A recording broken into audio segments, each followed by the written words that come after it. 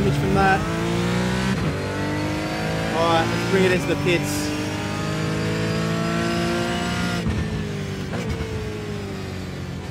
Yeah, definitely some damage. Alright, bring it into pits.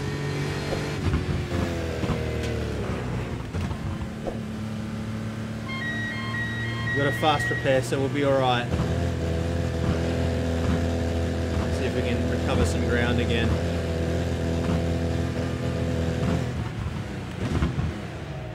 Alright.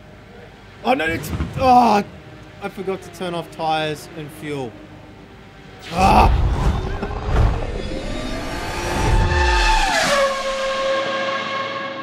So by default at the start of a race, what a lot of people will do is go across to their tyre panel, switch off tyre replacement, and then go across to their fueling panel and switch off begin fueling. But you can see there, I've just missed the start of my race.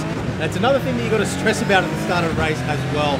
Normally you get a bit more time on the grid in a normal race than you do on a AI race like this one. But today's video I'm going to show you a quick little change that you can make to the app.ini file, which sets everything up by default so you don't have to stress about this at the start of the race. So let's jump across to the desktop now. I'll show you how to do it. So what we're going to do is navigate to our documents folder on the PC. We're going to go into iRacing, and then we're just going to double click on our app.ini file. So double click on that.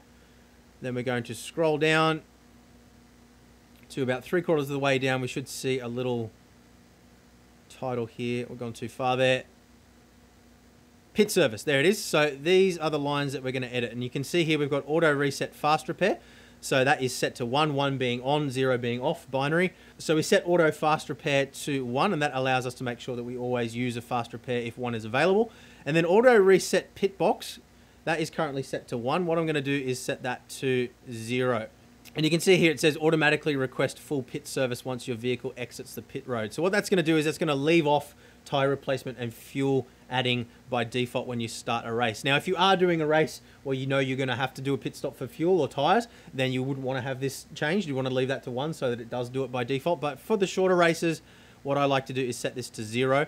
And that way we know that we're not going to have to worry about replacing tyres or fuel by accident if we do come in for a fast repair at the start of the race. So once you've done that, Control S to save, close it off again.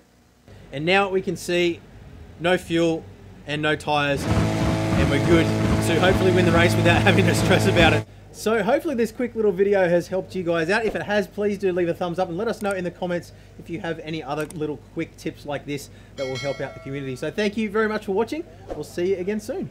Bye.